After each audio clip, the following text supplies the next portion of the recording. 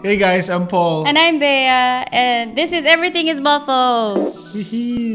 A lot of the times, there are people that find our video that are also in the non-lucrative visa process or are interested in the non-lucrative visa. So we do get a lot of questions in the comments. But I mean, obviously, like what applies to us may not apply to everybody, or it may only apply to a small audience.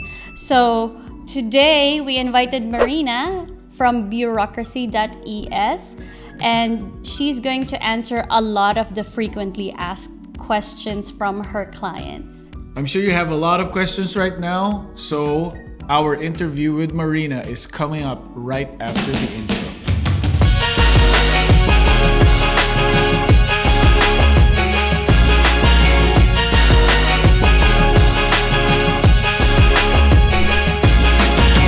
Getting a lot of questions about the process of moving to Spain and everything, and our answer is always, you should ask someone professional. The experts. We're not really experts. So we invited someone who is an expert, and we'd love to welcome Marina. Thanks for being here.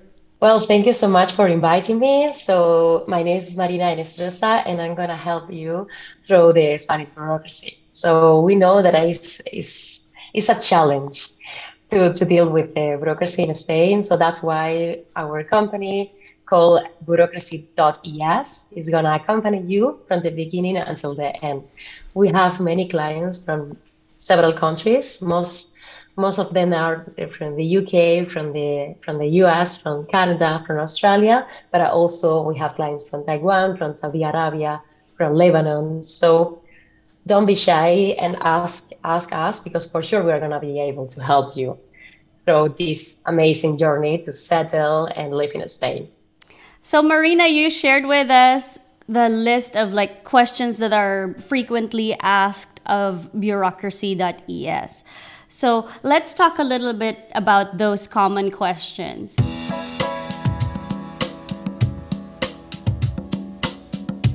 Of course, the most popular question is, am I eligible for this non-lucrative visa? What are the requirements for this visa? Yes, and the first question that I'm going to make you is, where are you living? Where are you based?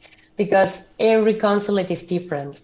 So it's not the same. Well, maybe you are from the US and you need to apply to the Los Angeles consulate or the Miami one. The requirements are similar, but are not exactly the same. So I'm going to share with you the main requirements across the world.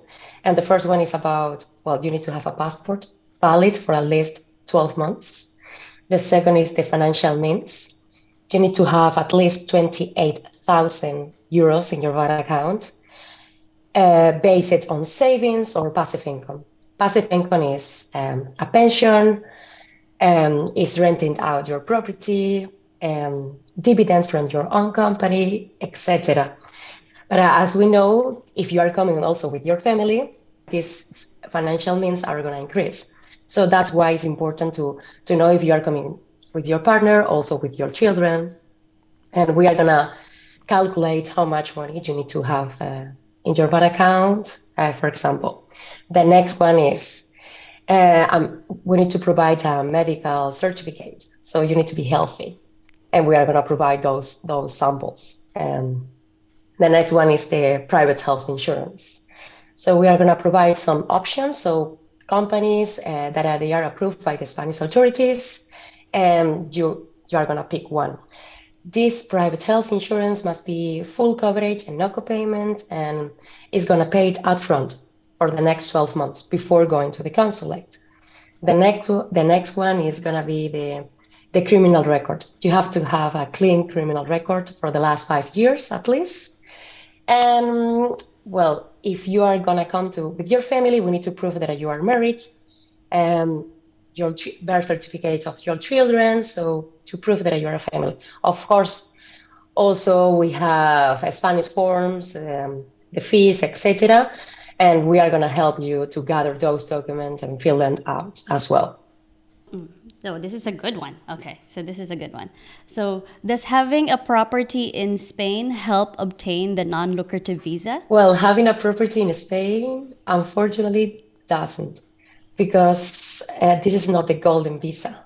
You don't need to invest to get the residency. Well, I have an additional question to that because I just watched something last night about properties in Europe. Is it hard for people outside of Europe to acquire properties in Spain as well? It's not. No, people are ready to sell the property. The only requirement is gonna be to have the money and to have an NIE number. But anyone from any country is able to get the NIE number abroad at the Spanish consulate and also in Spain. Wow, Very good answer. that's pretty Yeah, cool. I like that. So now let's talk about felonies or criminal records. Yeah, I think it really needs to be Yeah, asked. there have been. I saw one interesting one, and something about they were part of some. They were arrested because of they did some protests back in the day. So for good causes, but still they were, they were arrested. So can they apply? Are they still eligible for the visa? We need to understand when that happened, because if it happened like 13 years ago, it's going to be fine. But if it happened 2 years ago, we need to study the case. And in some cases, the authorities, they see that you had a felony, you have something in your criminal record, and they are going to deny it.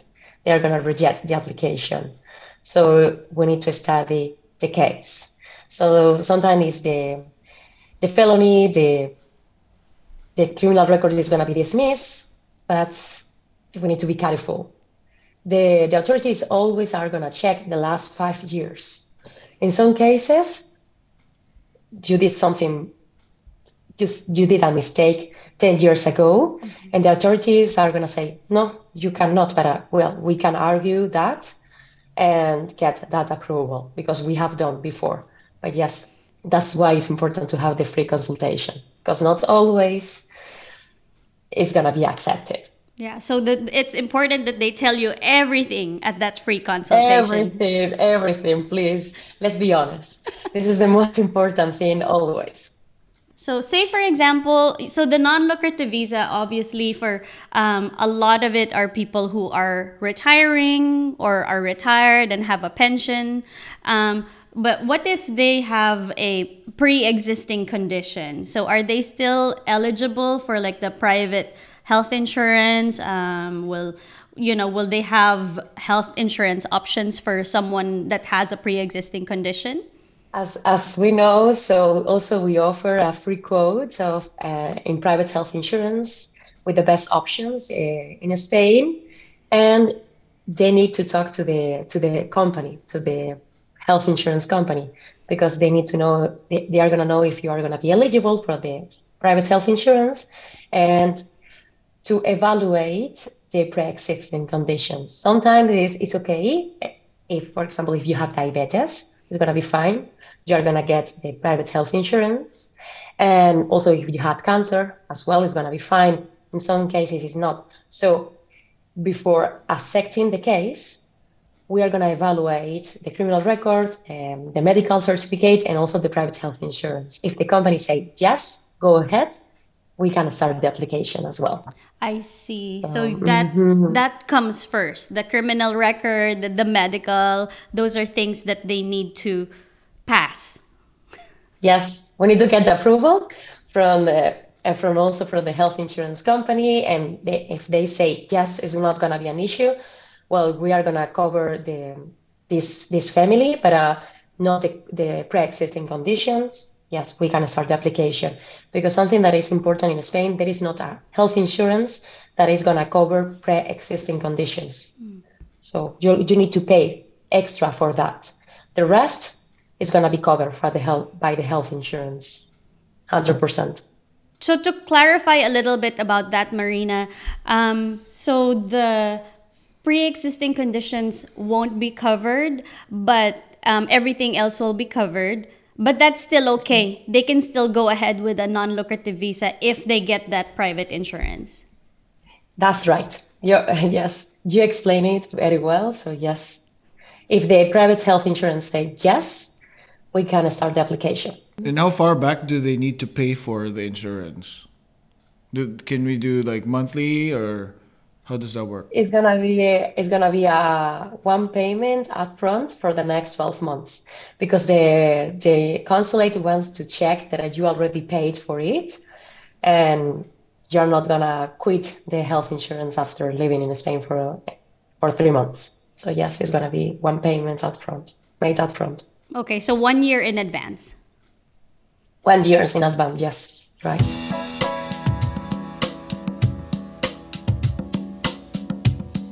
Can they apply while they are in Spain as a tourist on a tourist visa? Can they apply for this non-lucrative visa? Unfortunately not. So you need to come back to your home country and apply from the US, from the UK, from Canada. So this is important because most of the consulates, you need to go in person to the interview, and gathering the documents must be in your own country. Like, for example, the FBI report, well, you need to share your fingerprints, and it's gonna be done in the US. So can they apply at the nearest consulate? We've heard like, oh, Miami is so easy to apply in. So can someone from California apply in Miami, for example? You cannot apply where you like. It's more about, we need to see where you live, where is your driver license, where is your address in that country, because if you live in Nevada, you need to apply at the San Francisco consulate. If you live in Florida, you are going to apply in Miami, but you cannot pick the best consulate for you. And there is not easy consulate, actually. So there is just rumors. So, good to know too. So this was, for me, this was my biggest concern is, since I have my own business, how do I prove that I am not working when I'm self-employed or I have my own company? How do I get to prove that? Okay, well, this is another very interesting question, because we have many people that they are self-employed, freelance, and well, we need a resignation letter, but obviously it's not going to be possible to resign from your own country, own company. So I'm going to give you two examples from the UK and also from the US. Okay, and it's going to be applicable also for other countries. In the UK, we need a notarized letter saying that you are going to stop working from your own company, and you're not going to you are not going to have any activity on this company. Also, we need a report from a British office, so it's called HMCR, and well, you need to call them, and you need to say that you are going to stop working on your own company, and they're going to create this report for you. After that, we are going to translate as well. In the US, it's simple. So it's just to create a notarized letter saying, and also in both languages, saying that you are going to stop working, and this is going to be enough. In some cases, the tax return also is accepted because, you don't have any activity for the last few months. Also, we can prove it in that way. But yes, notarized letter, and also a letter from an office, from a specific office in your country. Okay. That's what we did, yeah. We did a letter of intent. So our letter of intent, we included that. Yes, that we're not going to work, and we had it notarized. So, yes. Yeah. So that was how because we wanted to explain ourselves better. So we had that letter. Yes, in some consulates, you need an intention letter, and some of them you need. So we are going to create also that letter for you in both languages as well. Just to go to the notary and get it notarized. So during the application process for the non-lucrative visa, do they need a real rental contract before they get to Spain? Do they need an address in Spain? I know one of the forms asks for that. Yes, you need an address in Spain. So no, in some cases, an Airbnb address is going to be enough. A friend's address is going to be fine as well. And in some consulates, like in Miami, they request a rental agreement for the next 12 months, not a nice letter in Spain of a friend that invites you to live in Spain, or a cover letter saying why you pick Valencia or Alicante to live. So we choose the last options. Yes, it's going to be a cover letter saying how beautiful Valencia is. And this is enough. So it's not mandatory to prove that you already rented. And also, I suggest my client don't do it because it's better to get the approval. That, as we know, it can take a few weeks or even months. And after that, starting the rental agreement, research, and all the next steps in Spain. Oh, that's good. Good to know. Yeah, because we've seen a lot of people asking that question, and then we've seen different answers. So it's I'm glad we got to settle this. I'm glad that there's an alternative to just having a rental contract off the bat. Yeah. Yes. Well, we are talking about the countries like English-speaking countries right now. So we know that in other countries, like we apply in Taiwan, we apply in Saudi Arabia, in South Africa, the requirements might change, and we adapt the application for those requirements, of course. But talking about English-speaking countries, applications, no, it's not mandatory to have a rental agreement for the next 12 months. Okay, so the disclaimer is that for most, it's not required. Okay. Yes. Okay. In Saudi Arabia, yes, you need to prove that you're going to live in some place. Okay. So that's why it's better the disclaimer, to have a disclaimer. Yes, and so I think it's really important to have that consultation with you so that they know exactly what is needed from their consulate, right? Mm-hmm. Yeah, which brings me to the next question. Does the pension work as proof of income, and do they need to show bank statements? Exactly. You need to prove that you have that money with you. In some consulates, you need to prove the last 3 months of those bank statements, and those ones must be stamped by the bank to make them official. In some consulates, they want the 12 months of bank statements to prove that you already had this money, and it's not like a gift or someone lent you that money. In some cases, also, they want the tax return. So, for example, you have an investment plan and you have the money there. So we need a letter to prove that you are able to withdraw the money anytime, at any cost, because the consulate wants to know that you truly can live in Spain without borrowing money from the government. So this is the most important one. Okay. And you can combine. So this is important. You can combine your pension and also savings, or just savings, just the pension.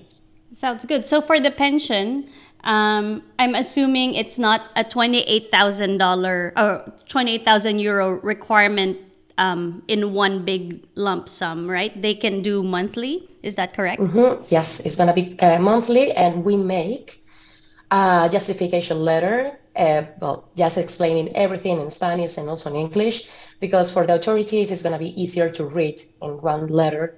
Well, you get 3 pensions. One is private, 2 are public.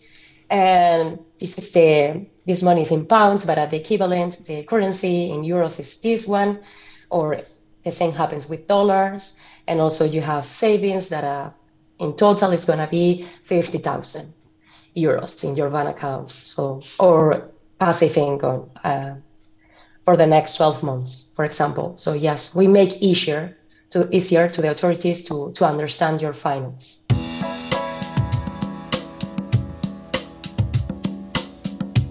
Another fascinating question that we've seen from your list is, can I work remotely?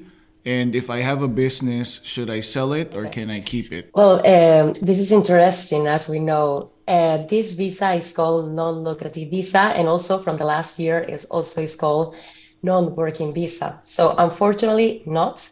You need to prove actually that you are not going to work in Spain and you are not working in your home country before applying.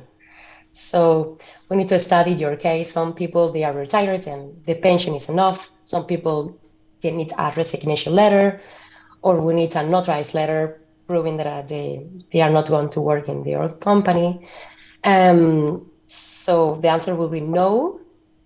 You cannot work remotely, but if you have your own company, you don't need to sell it. Of course not. You can get dividends from your company because this qualifies as passive income. We are going to need a notarized letter saying that you are not going to work in the company, just get the passive income. So when you say you could get dividends in your company, that means you're just getting a percentage, right? Like no working, no communicating with clients or anything like that? Yes, exactly. So someone is going to run the company, and you are, well, the company is on your name, but you're not gonna make any active activity on the company.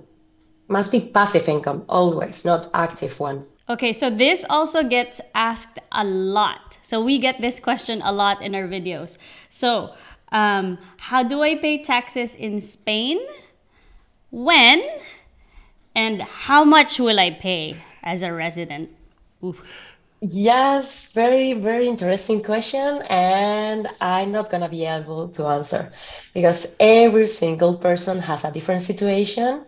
And we know that talking about money is a very delicate topic. So that's why we offer tax consultations, and that are where we manage a report with our taxes advisor.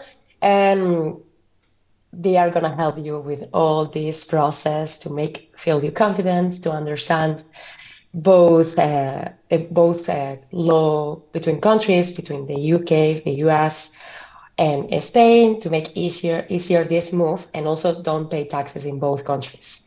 So unfortunately, this answer can be asked in a different video. Okay, yeah. So there's no one answer for that question.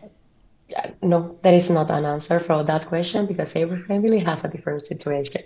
But the important thing to know is that the process is hard mainly because of the language and the new system.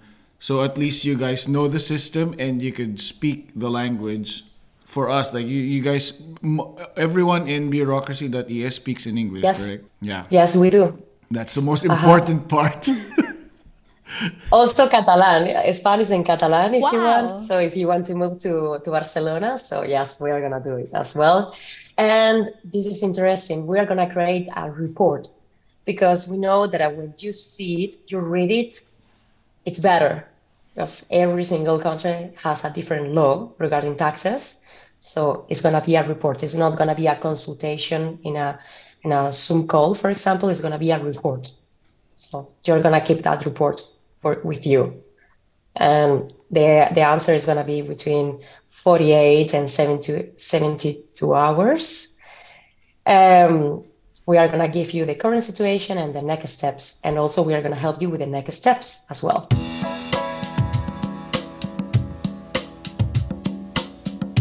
So, now I want to ask then, I've seen this question, I think once in the group, and they were saying that when I'm on an LLV in Spain, can I leave Spain? And for how long? You can leave Spain for the first year, 6 months. But the reality is, if you want to obtain the permanent residency, you can leave Spain in total only 10 months. So if you leave Spain 6 months the first year, the next year you need to stay longer in Spain. So you need to think about it. Live in Spain, maybe in short trips or traveling across Europe because you're not going to get a stamp on your passport. So yes, you need to consider that for the next 5 years. Okay, so say for example, the goal is permanent residency. If you divide it up, maybe just 2 months out of the year every year. right? That's right. Yeah. Or if you do the Yeah. 6 months, then you only have 4 months left. For, Yes, that's right for the next 5 years. So yeah. yes, it's better if you split those trips abroad. When it comes to renewal, have you heard or seen denials? Like how much the odds of getting approved for renewal? Is it high? Is it easy to get renewed? Or have you seen cases where they got Yes, denied? yes. It's easier to receive an approval because, well, as you know, you did already. We don't need a criminal record. We don't need that much extra documents. We need to make sure that you have the money in your bank account or you have that pension. Sometimes, if you have the money abroad, we need to consider that they want the money in Spain, and perhaps we need to transfer the money. Some of my UK clients, they want to keep the money abroad because the currency exchange is not that well right now. Yes. So they keep the money abroad, and we tell them that perhaps we have to move the money within 10 days if the immigration office require it.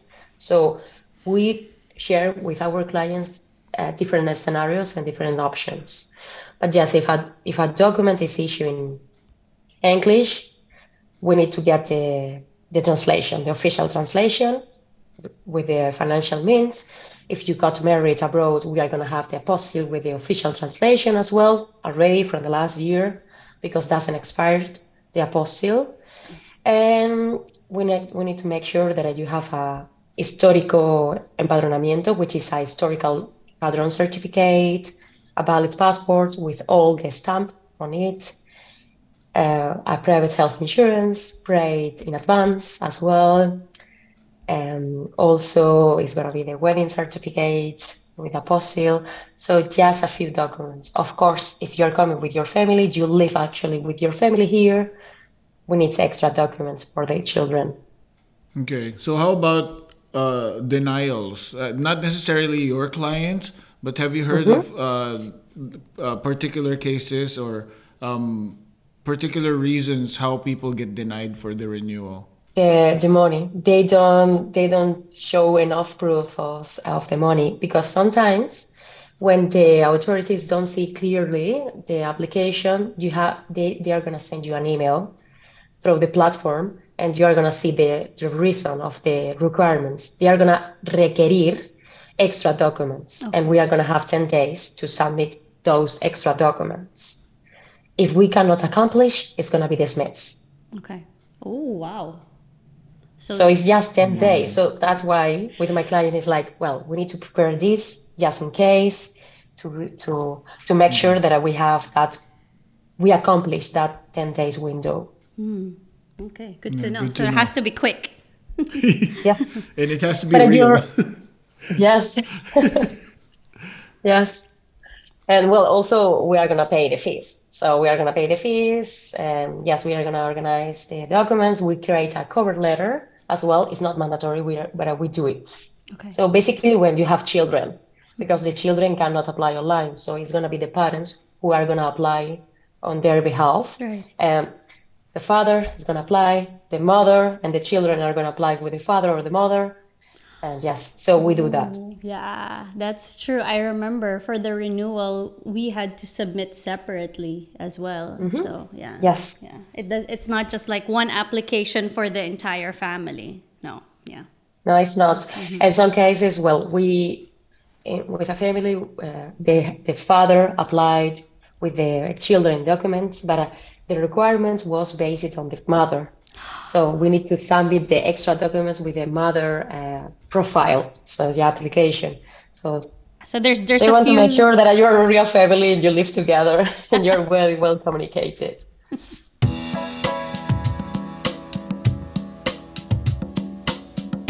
This person has been based in Singapore for 2 years, and her husband has been living in Singapore for 8 years now.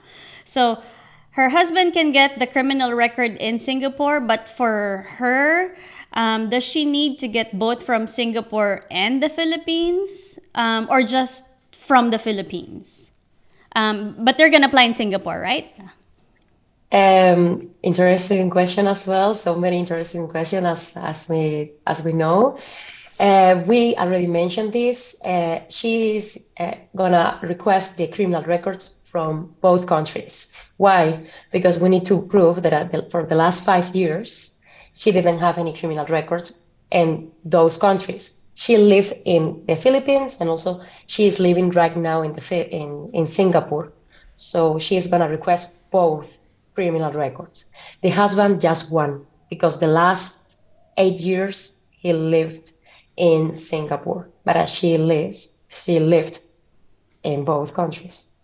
So she has to go through two And different government agencies to do it. yes, to the Philippines and later to Singapore. So yes, she's gonna submit the application with two criminal records, and the husband just one. I had one more. So what if someone like is in a non-lucrative visa, but they want to bring someone like from like their domestic help with them to move with them to Spain? Is that something that's possible? Well, we need to study the case as well. This is not a general answer that we can give right now. As we know, it's not a high skilled professional and the requirements are higher, and it's not going to be that easy to bring the domestic lady to Spain. So that's why it's important to discuss this situation and evaluate if it's possible or not. All right. Whew. So I feel like we answered a lot today. Marina, you answered a lot of our questions today. So Paul and I want to thank you for your time and your expertise. And Well, before you go, we'd love to ask you if there's anything else that you want to say, is anything else that's really important that you want to make sure that people who are watching would know. Yes, of course, where they can find us. So I'm sure that Paul and Bea, they are gonna share with you guys our company. On our company, you can book a free consultation with us. You're gonna see our calendar. Also, you can email us. We know that having a talk, having a Zoom meeting is gonna help to discuss your situation and the next steps. And also, using their code, you're gonna get a discount as well. So stay tuned and check it out our website, and also to use the discount because we are gonna be happy to assist you during this amazing journey to move to Spain. Amazing. it's an exciting journey, isn't it? Yeah, oh, it's just so worth it. And especially with your help, it's probably going to be easier too. So we thank you so much for your time. We really appreciate you being here. And yeah, and we can't wait to shoot more videos and answer more questions. Well, thank you so much for having me. I'm gonna be happy to help you and to answer any future questions with you guys. So thank you so much. Okay, so we hope that you learned a little bit or a lot from that interview with Marina. Don't forget to use our link bureaucracy.es/everythingisboffo to avail of their services at a discount. I learned a lot too, and thank you so much, Marina, for being in this interview. If you like learning, you should check out these next videos. Here. And hopefully it helps. We'll see ya. Thank you, bye!